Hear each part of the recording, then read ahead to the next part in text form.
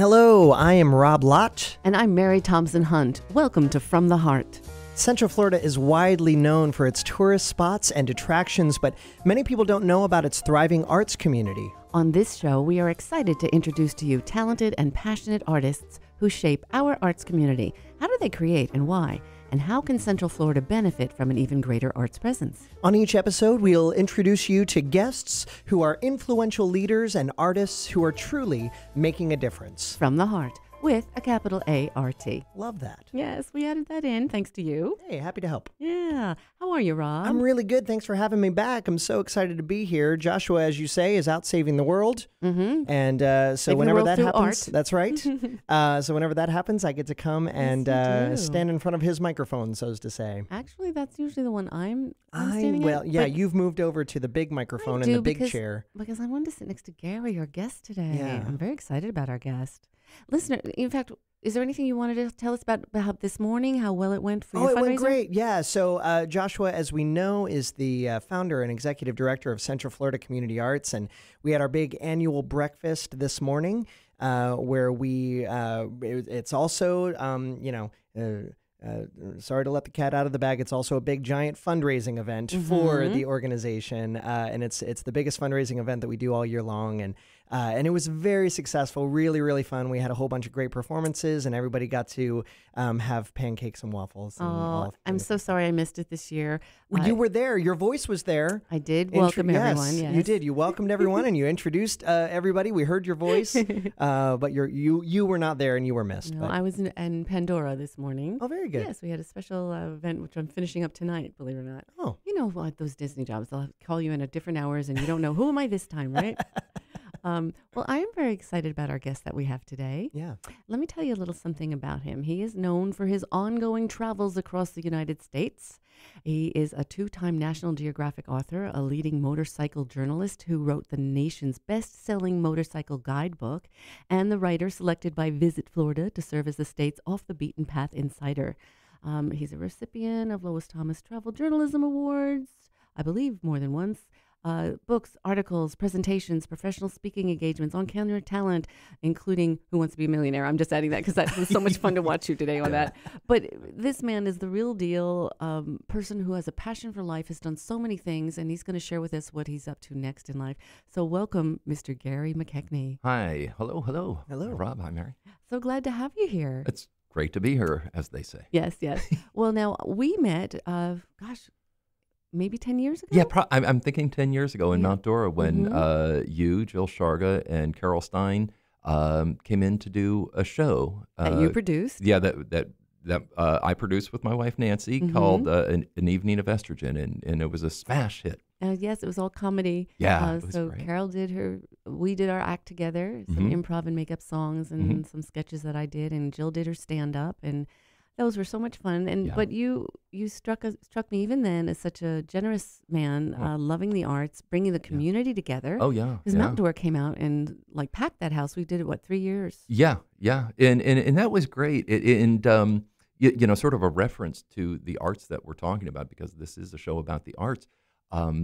Nancy and I had produced shows. She was head of the Mount Dora Music Festival, and I was doing shows. I was actually at the time, this is going back to 2002, 2003 or so, and I was working as a stringer for People magazine, and I had interviewed Roger McGuinn, who is the lead singer of the Byrds, Turn, Turn, Turn, Mr. Tambourine Man. He lives here in Orlando, and so we produced a show with him as a fundraiser for the Mount Dora Library Association. It's like, hey, this is pretty good, because I had asked them when I got on the Library Association board. I said, what is my role? They said, well, we raise money for the library.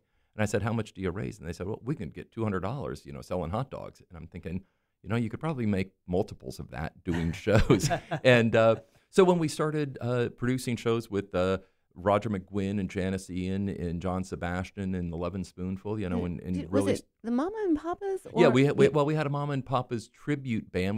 We've had tribute bands there before, but what happened where you performed at the Mount Dora Community Building around 2002, 2003, as we're starting to bring these acts in, we realized this 1929 building was falling to pieces. So Nancy and I started this group called Backpack, building a community performing arts center. And no other motivation other than to give something to the community. And so we started Backpack, and we went out and started raising funds, and we raised about $40,000 in seed money. And Wow. then the city took notice and said, "Hey, this was a good idea." And we knew it was going to be a social, economic, and cultural generator for Mount Dora. So we put our heart and soul into that. Mm-hmm. And so when you all came in, you were actually one of the fundraisers Wow. for that. And Wow. so ultimately it got like $3.5 million in renovations. Wow, And it's Gary. still, we're still doing shows there. But the thing, people were saying we're going to tear this thing down, this beautiful classic old building. But that's what's important, it's getting people out to appreciate the arts, stage shows, speakers, performers, documentaries, getting people out to do that. And so, that was a passion of mine. That was to get, it was a great get way this to thing meet going. you. But what strikes me is that you saw a need for the community, and for some reason you said, "Well, let's just fill this need," Yes. and you stood up for that, which is Yes. kind of why you're here today too. When did your awareness for civic duty start to feel like this was for you? I think, well, a couple of things. There was one way back when, and there's one relatively recently. The way back when is when I grew up here in Maitland. I'm a Florida native. I went to Dominic Elementary, Maitland Junior High, Winter Park High School, then Valencia and UCF. I used to read a lot of history. I was loved to read. I always loved presidential history. So I read about great men. Unfortunately, there at the time in the early 70s, not a lot of women's history, which I'm belatedly getting into. But at the time, I'd read about these guys, like especially Harry Truman, Teddy Roosevelt, Franklin Roosevelt, Abraham Lincoln, George Washington.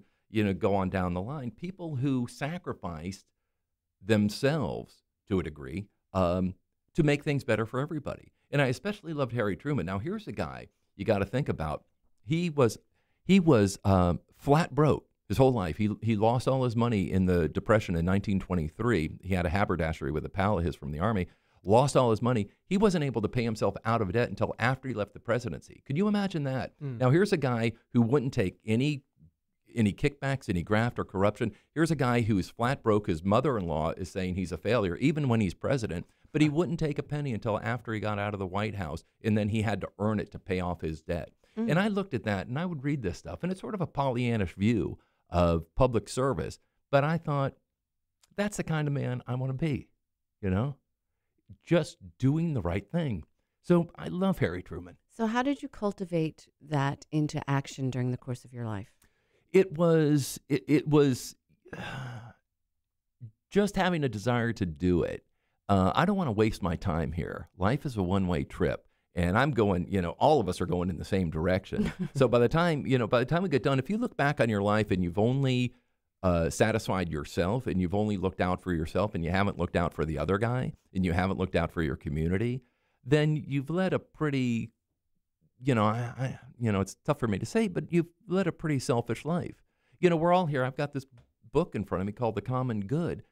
We're all here to help everybody else. You can't just look after yourself. You can't be so selfish that you won't do anything for anybody else. You won't give up your time. And that's what I've enjoyed doing. I've done it in Mount Dora through different festivals, different productions, different civic improvements that I've tried to champion, and I'm doing it now in this new role I'm in as a candidate, because you want to give back. I think everybody has a desire to give back in some way, and I have no ulterior motive other than to do that. I think maybe it's just in me from having read history and being a student of history that we all have a responsibility to our city. You see something that needs to be done, fix it. Yeah, do it. and I'll tell you something. I'm sorry if I'm going a little bit farther afield. I love it. Just keep talking, man. Enjoying it. I teach students up in Washington, D.C. Every spring I go up to Washington, D.C. I'm a teacher or an educator, or they call it a course leader, with a group called World Stride. So we get middle school students from all over America. I mean, I get them from Michigan, from Nebraska, from Oregon, from Maine, all over, 13, 14-year-old kids. And we take them around Washington, D.C. And I'm sort of their tour guide for like 4 days. We'll go to the Capitol, we'll go to Ford's Theater, the White House, Arlington. We'll go to Lincoln Memorial, Vietnam Vets Memorial. And when I take them to the Martin Luther King Memorial, I asked them, I said, do you know who Martin Luther King is? And they said, oh, yeah, I know who Martin Luther King is. I said, have you ever heard of Rosa Parks? And they go, Oh, yeah, Rosa Parks. And we talk about her. I said, what did she do that was different? And they go, she sat down. I said, yeah, she sat down. I said, were Martin Luther King and Rosa Parks the only civil rights leaders? And they think about it, and they know it's a leading question. So they said, no. I said, who else was there? And they scramble around. They might come up with Ralph Abernathy or something, or Thurgood Marshall. And I said, hey, there were freedom riders on buses. There were guys sitting at lunch counters at Woolworths and having people beat the hell out of them just to get them out of the seat because they were black. And I said, and I tell them, I said, kids, it's up to you to step up, to speak out when you see injustice anywhere. It's a threat to justice everywhere. And, and I kept telling these kids, you have to do something. You have to do something about it. And this was the second thing that really set things into motion for me, because when I got back home and I was asked to run for public office, I was looking for, every exit, anywhere I could run, not to have to do it. And then I started thinking about these kids and telling them that they have to get involved if they see injustice, if they see prejudice, if they see somebody making fun of a handicapped guy. And I'm thinking about my comfort level and, hey, how could I benefit myself by not doing something? And then I thought, what right do I have to tell somebody else to do something that I'm not willing to do myself? Let's back it up a little bit, because you just mentioned running for public office, and we hadn't said that yet. Oh, okay, yeah. So go ahead. Out of the bag. It's out of the bag, but Yeah. let's make the announcement. Drum roll. Yeah. Thanks, Rob. That's very good, Rob. Yeah. It was just about a year ago. I had been asked to run for office in Mount Dora before because, I had. For what office? Mayor. Mayor, did you run for it? No. Okay. In city council, my wife and I had a bed and breakfast, and I was always traveling. I was working on books. I was worked on because motorcycles. we want to talk about that too. You've traveled the whole country with your motorcycles, and you're traveling and all that. But let's just go back to what office you're running for now. Yeah, I'm running for Florida State Senate in District 12, and that District 12, if you're within this area, it's North and East Lake County. It's all of Sumter County, and it's Southern Marion County. So it's a pretty wide swath of And what's the Central biggest Florida. difference you see yourself being able to make as a senator there? Or what? I've always said, I've always looked at the role of a public servant as someone who does the most good for the most people. And so the scope of my commitment to public service, in whatever capacity I've done it over the last, lifetime, would be magnified because, there's 400,000 people in this district that need somebody to look out for them. They need an advocate for them, and they're not getting that advocacy right now. They're not getting it in wages. They're not getting it in healthcare. They're not getting it in education. They're not getting it in safety at schools. And so and I want to do. Getting it in the arts. By God, no. By God, no. The arts, and it's every man for himself when it comes to the arts. But bring your own crayons. Yeah. It's just sort of crazy. So my perspective is that you have to do the most good for the most people, and that's what I'm out to do.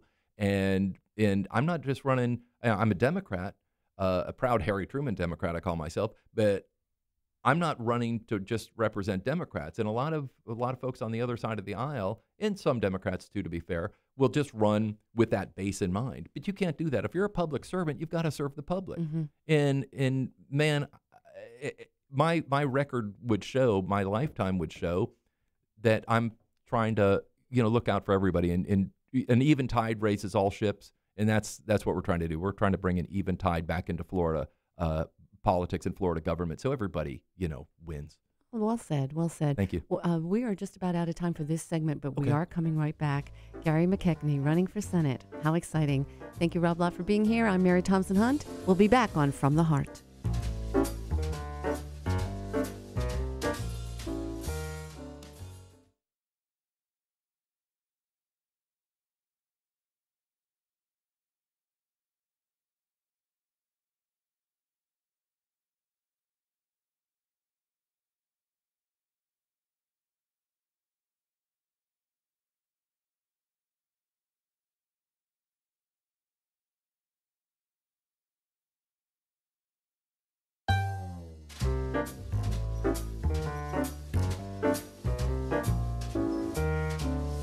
You're listening to From the Heart with a capital A-R-T. I am Rob Lott, and I am sitting here with Mary Thompson Hunt, and we are sitting here with Gary McKechnie. who just announced he's running for Senate.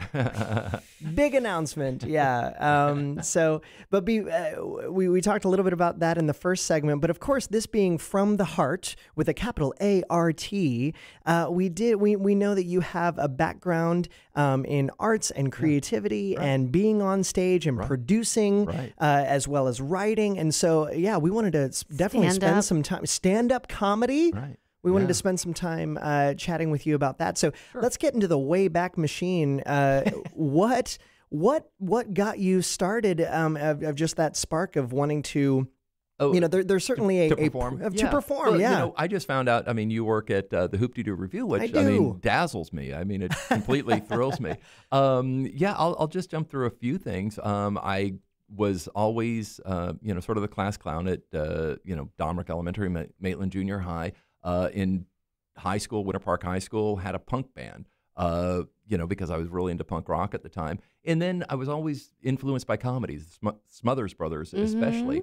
And so about 1980, I guess, I graduated high school in 1980, and a comedy club opened up in town called the Funny Farm, right on Park Avenue. Is that where you met Jill Sharga? Yeah, absolutely. That's where I met Jill. That's how you know her. And I was nervous. I was terrified. I was trembling. I didn't perform there first. I performed at an open mic comedy night, sort of a gong show night at some seedy bar. But it was sort of like I knew I had to do it. There was something inside that said, man, you want to be on stage. You need to be on stage. And so that's what I did. My act was terrible. It was horrible. But it was sort of like, hey, they didn't kill me, so maybe I live to fight another day. And so I started working on comedy stuff. And then I started Bill Cross. I don't know if you know Bill Cross. He was a DJ here. Great guy. He, when I was going to college, I was writing bits for his radio show. And I remember one day he gave me a check for $125. I said, what's this? He goes, for the stuff you wrote. Yeah. I said, no. I said, that's easy for me. He goes, Gary, you got to get paid. And, I didn't know show business had a business aspect to it. But it was great. I mean, so I'm in college, and all of a sudden, I'm working the Jungle Cruise, so I'm telling jokes constantly. I'm writing now for a radio show, and then I started working at the Funny Farm, writing stuff and appearing in sketches there. And it was like, man, this is really sort of cool. I liked it. And then it just, continued from there. And then when I became a freelance writer after I graduated with a degree in radio and television, I became a freelance writer, traveled all over America. And then on your motorcycle? Yeah, on my motorcycle. You've written a book about it? Yeah, the first time I was just doing it to do it. I would work a job and make a few bucks, and then I would quit the job and get on my motorcycle. Then came Bronson. Yeah. That was my favorite show as a kid. Good for you. Yeah, then came Bronson. And so you traveled the country on your motorcycle. Oh, absolutely. You had this way of following your bliss. Yes. I wanted to try comedy. I'm going to see the country. Yes. You follow that. And now is that same part of you telling you run for office? Well, I'll jump to that, but let me just mention something that would hopefully help your listeners, because if they're interested in the arts, there's a passion there somewhere, because you don't make a lot of money as a poet or a philosopher, or necessarily an artist. Some of us are very fortunate, and we were able to do that. But I got to a point one time where I just laid into a friend of mine. He's older than I am, but he was traveling all over the world, doing everything he wanted, everything that I'm blessed to be able to do today. He was all over the place, and he said, "What is your passion?" I said, "I don't know." I was 26 years old, 27. I was 27 years old. My mother had just passed away at the age of 54, which had sent me into a tailspin for 8 or 9 months. So I was sort of lost. I was adrift. And he said, look, and he asked me what my passion was, what I really wanted to do, and I had no idea. And hopefully your listeners will benefit from this, because finally he said, look, Gary, he said, if you had $1 million in the bank and you went to your bank tomorrow, you had $1 million in your account, what would you do? How would you spend the day? And I said, oh. And all of a sudden I took money out of the equation, because I'd always, we're all taught, from elementary school on, man, you got to get the score. You got to make that money. You got to have that bucks. And it was like, hey, if I took money out of the equation, I said, I would travel and I would write. He said, there you go. And I said, what? He said, that's what you really want to do. All this other stuff that I was talking about, I rattled off like a dozen things. He said, you want to travel and write? And it was like, all of a sudden the penny dropped. It was like, yeah. He said, whether you have money or not, you're going to be happy doing that. And he said, make a few bucks and you'll be okay. And so that was 30 years ago. And ever since then, I've had that attitude. When I get stuck, it's like, if I didn't have to worry about money, what would I do? And then I followed that passion. And is this your next thing, senator, being a politician? It's I can't honestly say it's a passion. I think it's a moral and a civic responsibility and a duty. I don't want to say I'm good at it. I don't want to say I'm natural at it. It's a new suit that I'm wearing, but I've read enough history and I've tuned into enough history, Florida history especially, to know when things are going off the rails. You wrote a book about Florida history too, right? Yeah. Yeah, I write for Visit Florida, and so I cover rural counties, Gilchrist, Levy County, Jackson County, Columbia County, all these places that most people don't even go to. And I go there, and I see how there are two distinct and separate Floridas. And so I've written about these places and just trying to bring, introduce Floridians to fellow Floridians, because we're all in this together, by God. And so that's that's what I've done. I wrote a book on the history of Mount Dora, and my book Great American Motorcycle Tours is about traveling across America on a motorcycle. Pictures, yeah. And I've written a book for National Geographic called USA 101 about 101 iconic American places, events, and festivals around America. And I lecture at sea. I go out, travel the world, and I speak about America. I can't remember what it was, but this was a couple of years ago on Facebook. Someone wrote something, and I answered something, mentioning something in history briefly. And you replied, "Oh, that's the," and it was this long history lesson of like, "Oh my God!" And then I went, "Oh, that's right. This is into what he this." does. Yeah. And I was so honored that you took the time to write such an in-depth description of it. And I go back to what I said, man. We're only in this one time, and by God, man. And here's a great quote, because I used to write for Valencia. I wrote a booklet for them, to talk to high school students about going in there. And one of the quotes I used, it was like, look at life like a canvas. Throw as much paint as you can on it. And man, that's what we all should be doing as artists, as citizens, as just people. Man, get as much out of this as you possibly can. So this Senate race that I'm in right now, and I'll tell you, you mentioned Facebook, I believe it was. I remember one day I was on Facebook and I was moaning and complaining about the Florida Democratic Party and how rotten they are and how incompetent they are. And I'm just like laying into them. It's like, why aren't they doing this? Why aren't they doing that? And this guy just cut me short. He just said, what are you doing about it? Man. Well, I didn't expect you to say that. And well, all of a sudden I realized, man, I could sit at my TV. I could watch MSNBC. I could watch Fox News. I could watch CNN for 1,000 hours a day.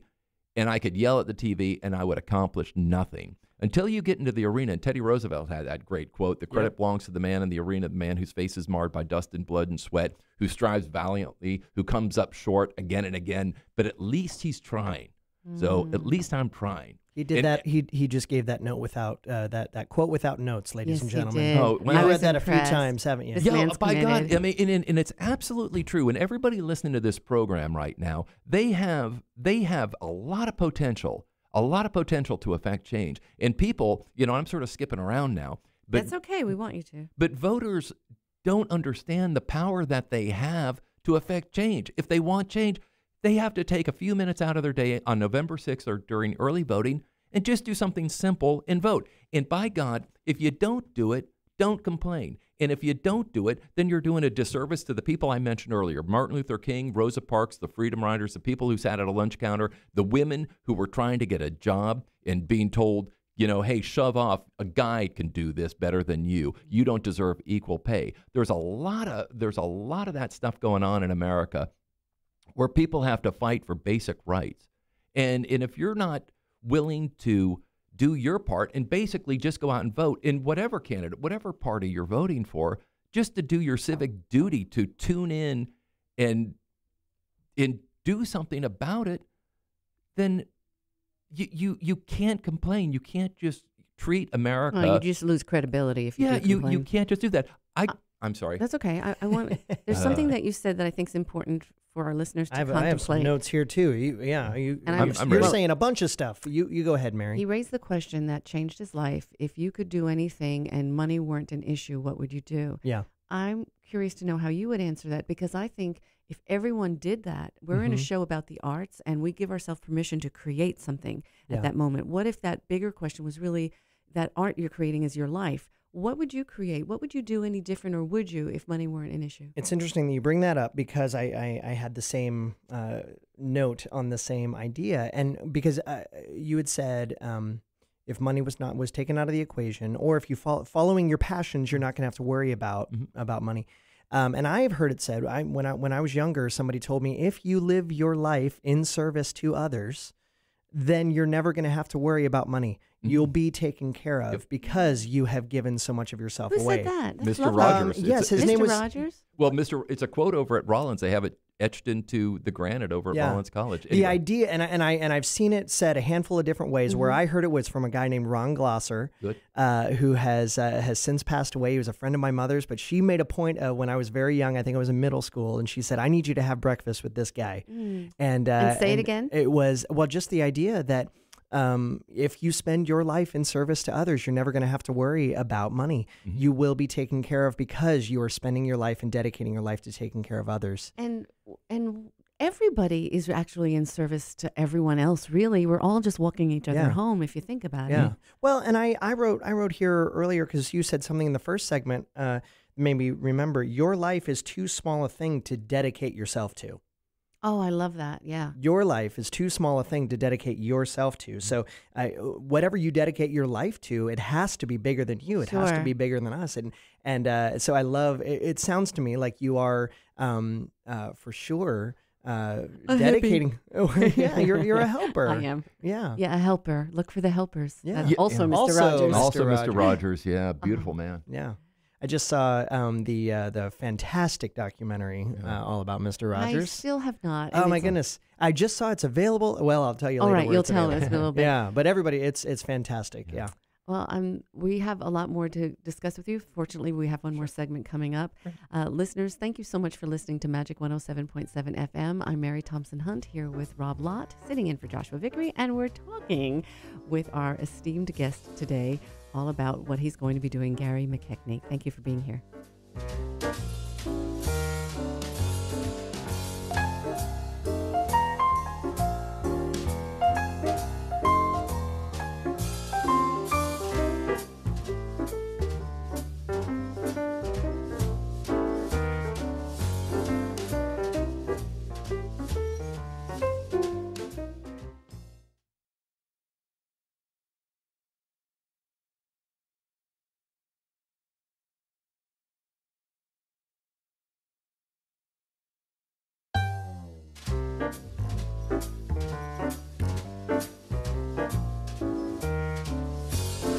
Welcome back to From the Heart with a capital A-R-T.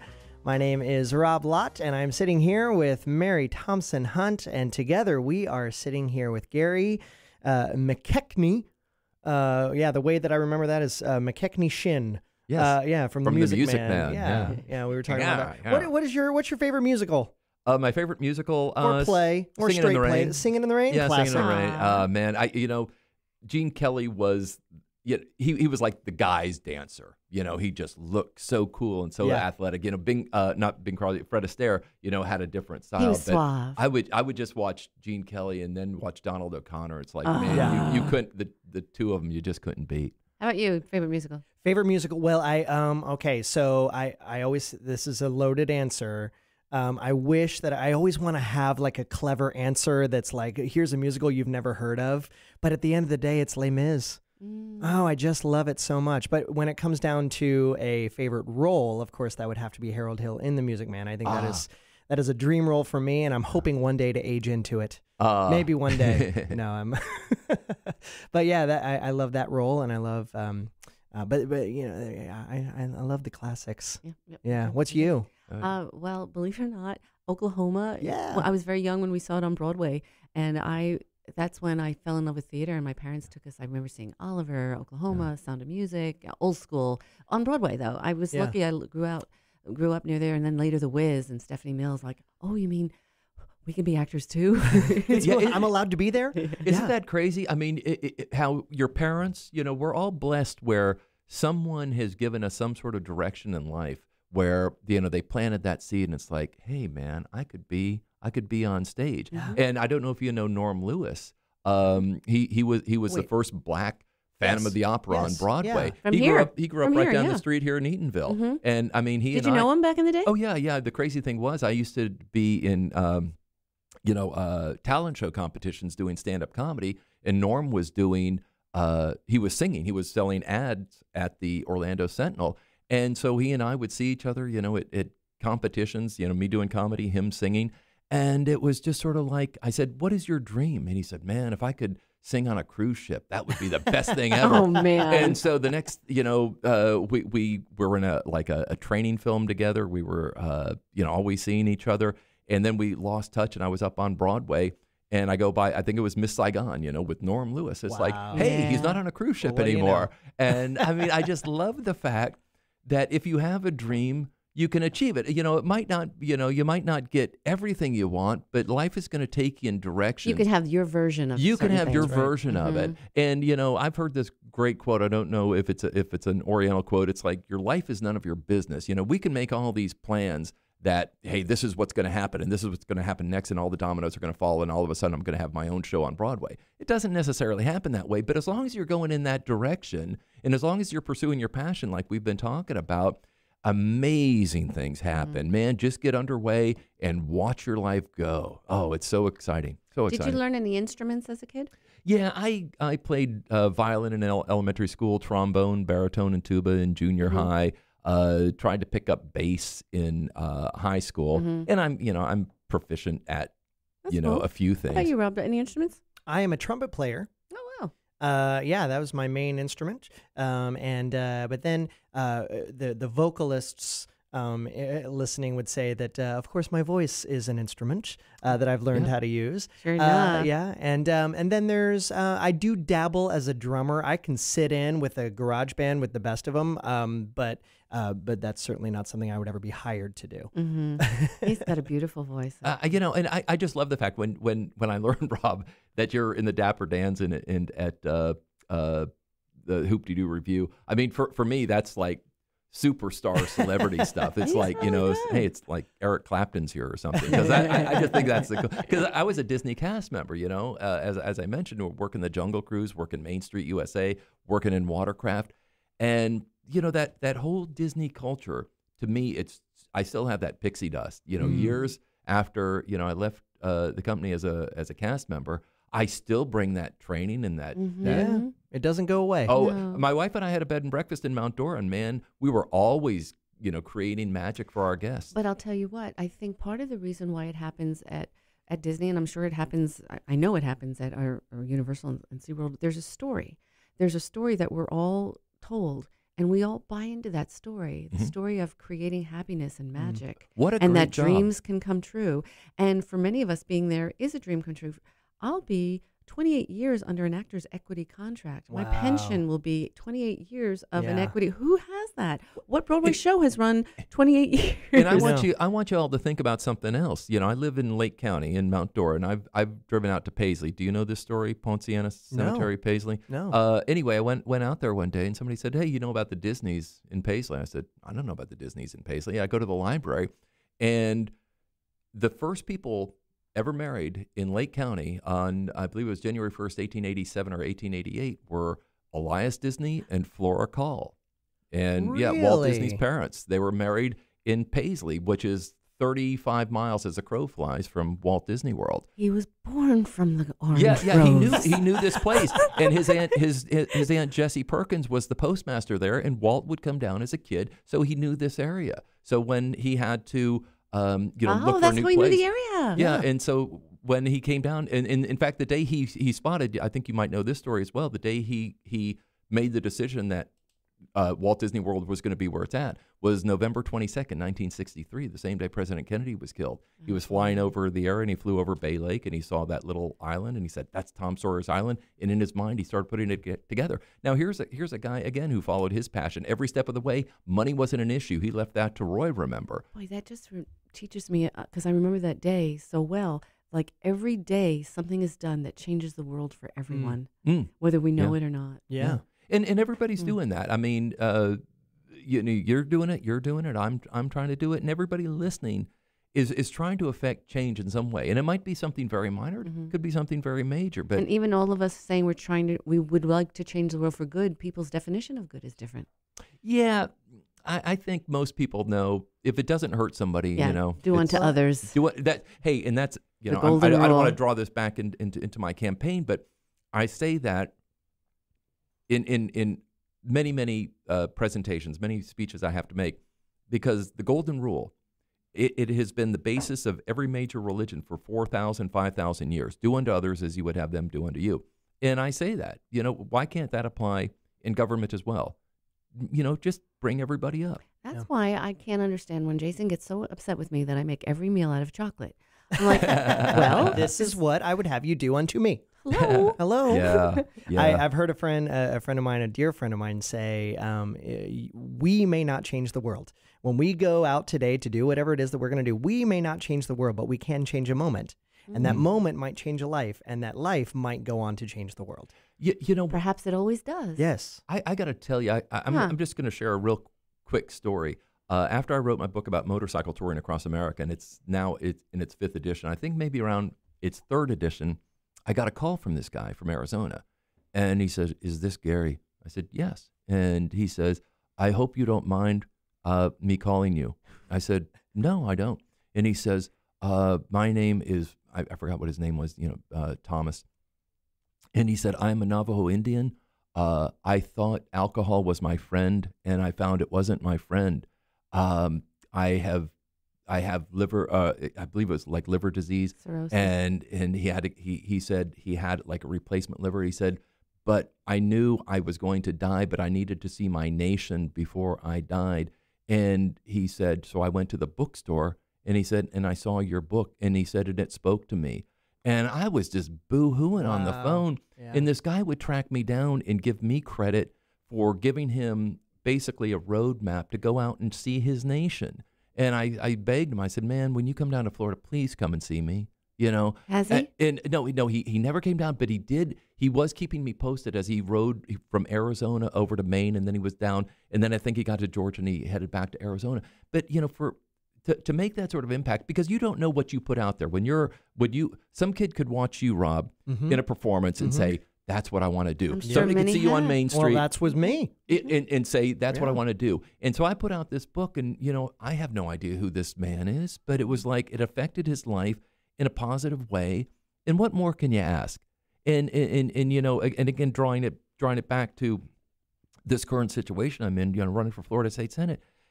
That's all you want to do. You want to be a representative for all the people, to improve the lives of all the people. Not take money away from schools, not take money away from seniors, not send a kid to school because they don't want to go because they're afraid they might get killed.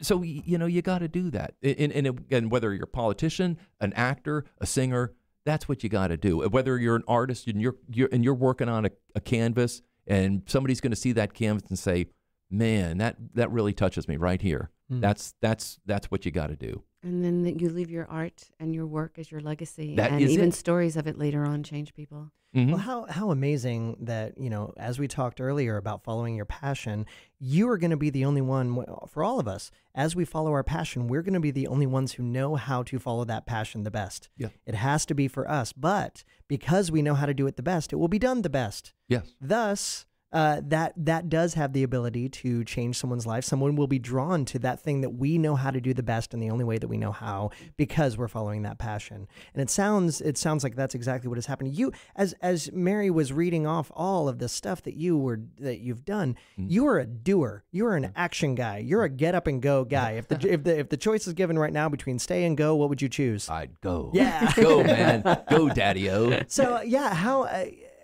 I mean, look at all that you've done, but how has that benefited you? You know, because I do think that there's something to be said for staying, for staying and stopping and really digging in deep in one place. But you've spent a lot of time traveling the world and getting up and going. Rob, I've had the best of both worlds, and I'm so blessed. Every day I thank God how blessed I am. And I get emotional about that because I was able to pick a career that would let me go and explore the world.